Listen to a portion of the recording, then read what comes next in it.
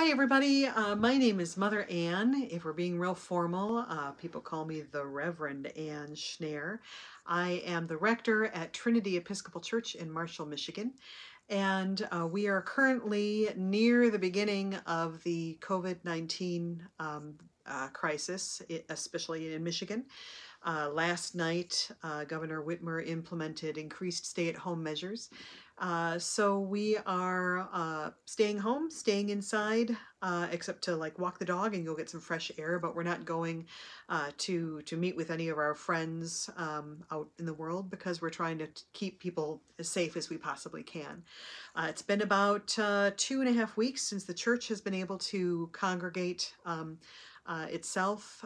We've had 2 Sundays where we have done all of our worship virtually.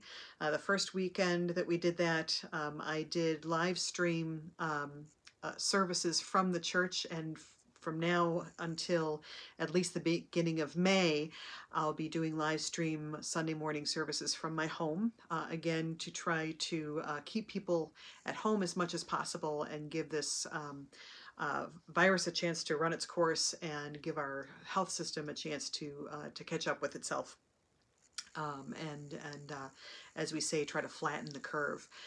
Up until now, we've been communicating mostly on Facebook and using a lot of Facebook Live, but I'm running into more and more people who are not on Facebook, but they do have internet access. So today I made a Facebook channel for the church, and this is our very first video. So I am not a YouTuber. This is my very first time trying to create something specific for YouTube.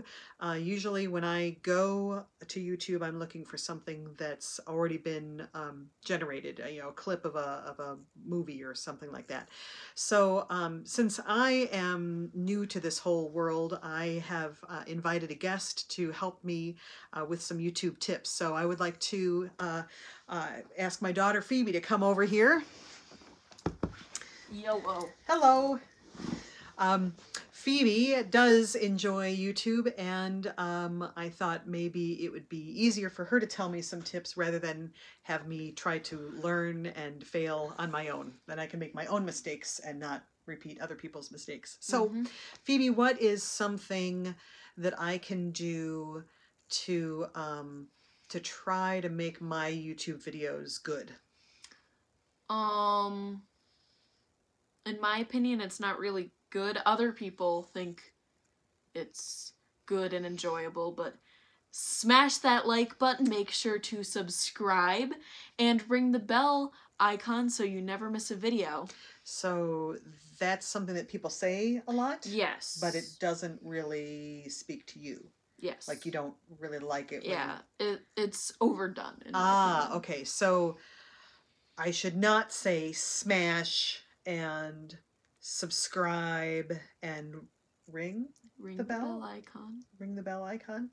So, but I want people to like the videos, right? So can I say like, click the like button? Politely tap. Okay. And I can ask them to, I mean, they can subscribe if they want to, right? Yes, don't be pressured to subscribe. Yeah, we're not big on pressure. That's not something that we, yeah. Yeah, we try to walk the fine line between invitation and pressure. So you're invited to subscribe. Would that be accurate? It would be greatly appreciated if you subscribed. And what does ringing the bell do? What does that do? It notifies you on your phone, like you can allow notifications for YouTube, so that you never miss you'll get a notification on your phone. Oh, okay. That a YouTuber that you have subscribed to has uploaded. So like if is it like following somebody on Facebook or something, like if they do something, then I'll get... And then you know how on messages, like you're chatting with someone and then you get a notification that they have replied? It's like that. Oh, okay. Both a content creator. So it does kind of like break into my day. Okay, so it's an extra layer of notification. It's not just I was on YouTube and I happened upon this thing that I knew that I liked already. Yeah. Okay, that makes sense. Oh, I want to know from you, but also from you, what you'd like to see in this format. On the Facebook format, right now at about 9 o'clock, in fact, pretty soon I'll be doing a Facebook Live with prayers from the parish, prayers for our leaders, prayers for people who are sick and those who are caring for them. But then I try to end with something that's kind of calming and You fun. do sing hymns. Yes, I. You sound like It's emotionally grizzled. scarring. Yeah, you do sing hymns. I try to make it. Don't patronize me. Ah, well, it's my mom. I'm your mom. That's my job. Is to always. So I mean, I can sing. I can pray. I can tell stories. I can answer questions if you've got questions about me or the Episcopal Church or I don't know, Marshall family. I'm happy to do that. Shout outs is something I've heard about too, right? Yes, you can comment with what's your handle? I don't know what is a handle. The channel name? I think the channel name is Trinity Episcopal Marshall. Yeah, so you can type Trinity Episcopal Marshall and then say I would like a shout out, and then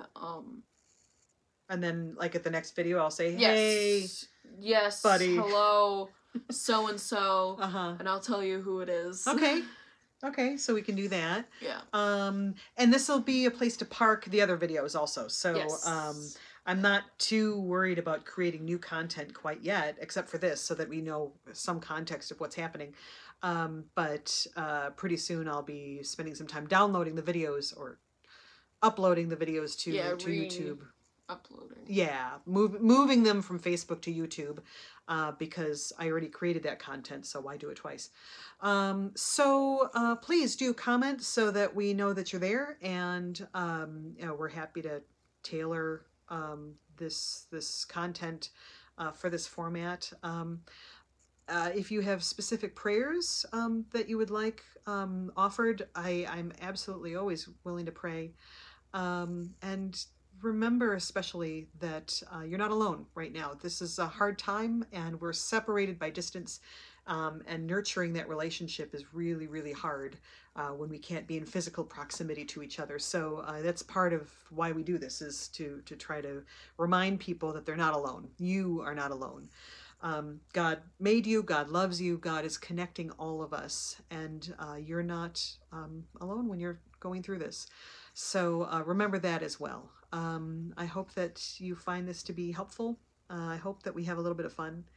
And most especially, I hope that you are aware of how God is working in your life, and that God is always calling you to receive God's love and to share that love with others.